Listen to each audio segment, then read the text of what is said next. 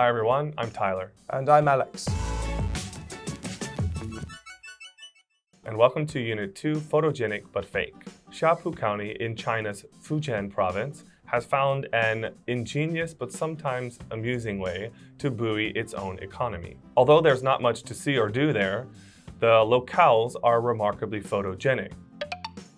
Photogenic. Photogenic. The locals have figured out a way to boost the economy and attract visitors to the location.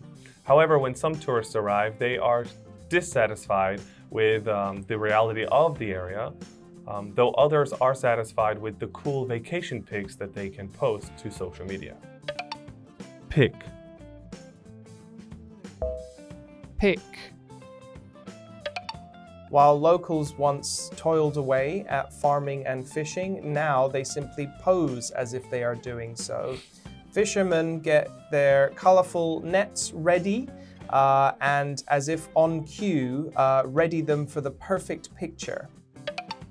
Toil away. Toil away. On cue. On cue.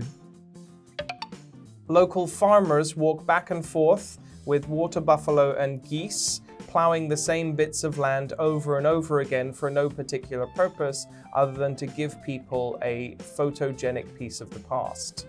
The idyllic scenery is perfect for this scenario.